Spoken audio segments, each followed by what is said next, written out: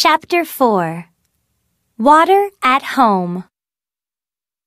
We use a lot of water at home. We drink water and we cook with water. We also use water for washing. We use about 80 liters of water when we take a bath. We use about 27 liters of water when we take a shower. We use water to brush our teeth. And we also need water to flush the toilet. We use about 9 liters of water every time we flush. We use water to wash and clean other things too. We wash the dishes with water. We wash clothes with water.